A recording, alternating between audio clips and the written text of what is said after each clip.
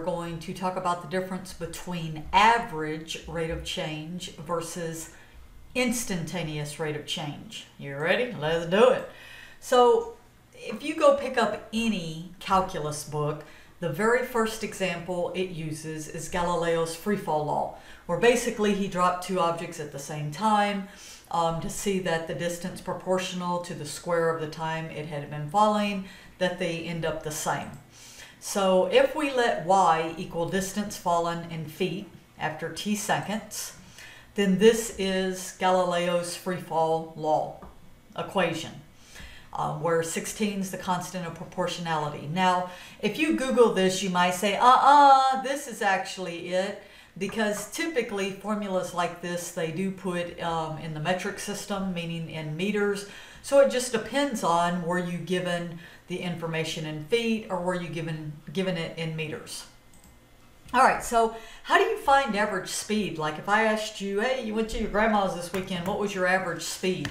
How would you find average speed? Think about your miles per hour. And so this is where we kind of get into units, right?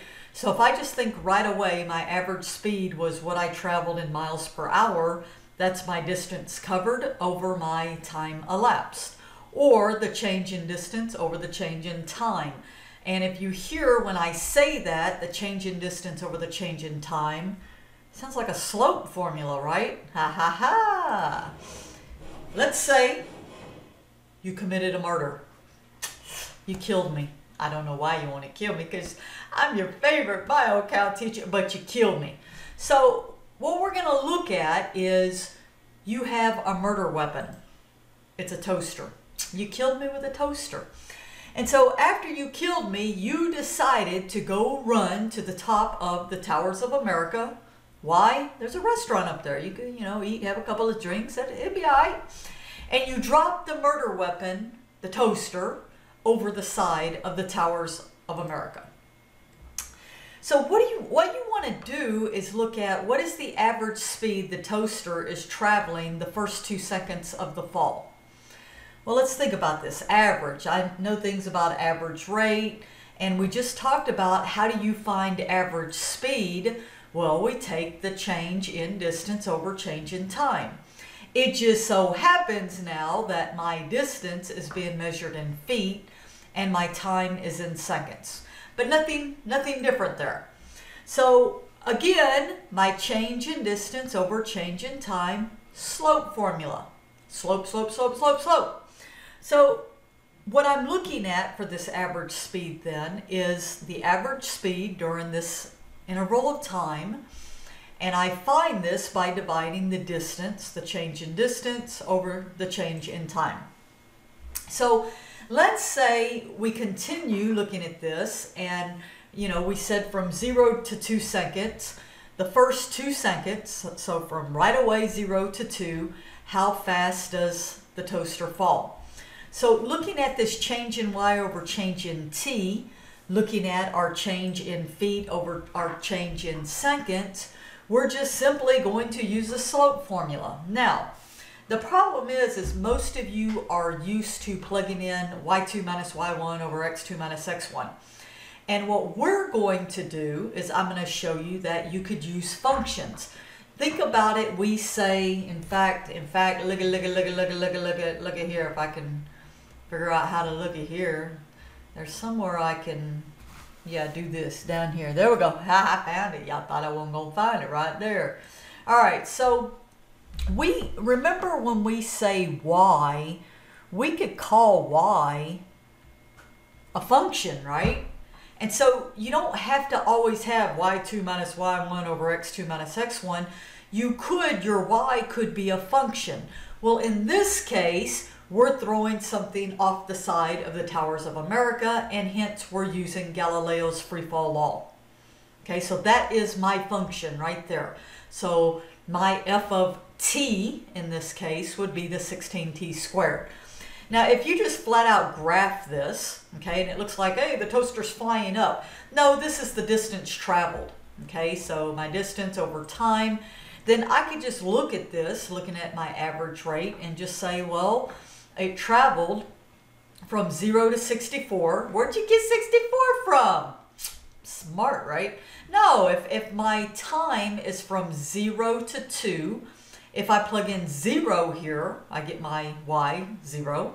If I plug in 2, then I get my y, 2 squared is 4, 4 times 16, 64. So that's how I get these two values.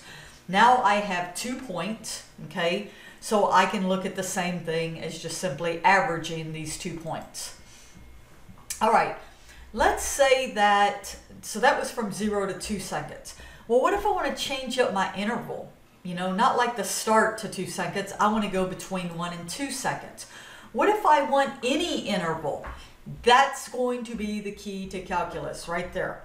I don't want to keep doing this for every single interval, and I don't want to do it really for intervals. I want to get an exact value, an exact second of time.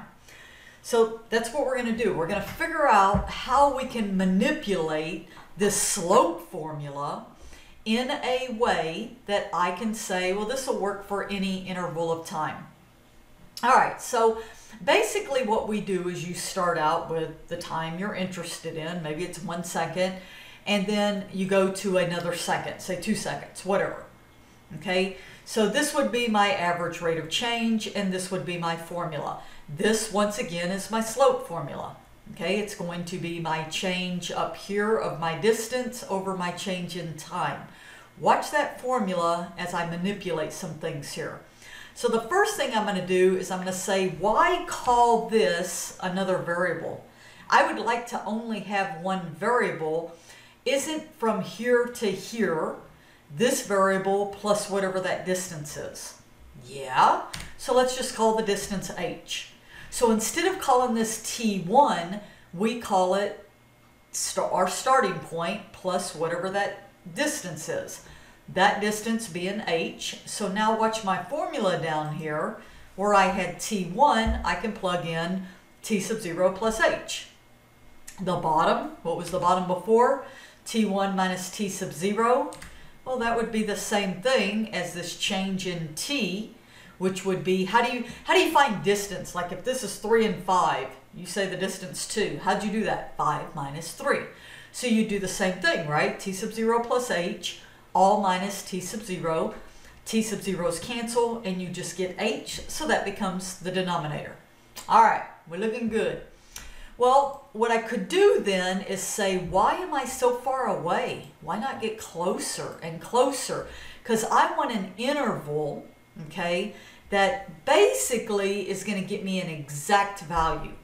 And the only way to do that is keep moving this, I call it the gap, it's the error, this h, closer and closer and closer and closer to the value of interest. T sub 0 is what I'm interested in. So I'm trying to get closer and closer and closer. Well, how close should you get? Well, it depends on what you're doing. If you're, building a bridge and you're off by a centimeter, is that a big deal? Probably not. If you're making an incision on somebody's eyeball and you're off by a centimeter, hey, you ain't operating on me, right? So no. So a lot of it depends on what you're doing, and then also depends on how you're measuring. What do you have to measure? I think of things that, we can measure time with our cell phones, but we may not can get an exact, a very, very down to millisecond, nanosecond time. Okay, so it depends on what you're actually measuring. Now, I know what you're thinking, because I know what you're thinking. If this is my error in a perfect world, what do I want my error to be? 0.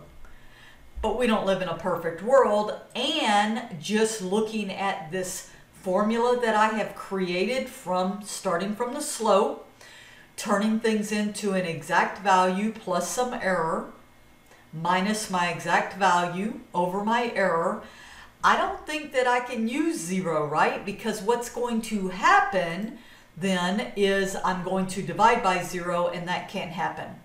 You have to realize over and over and over, this is still the slope formula. If you can keep that in your head, that what we're using here, okay, is a slope formula. Now notice, when you're using the slope, you had 2 points, right? That's what we call average rate of change.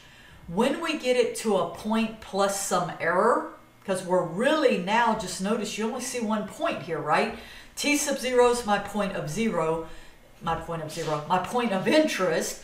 That's when it's called instantaneous rate of change. So that's the difference between average rate of change, you're just picking 2 points.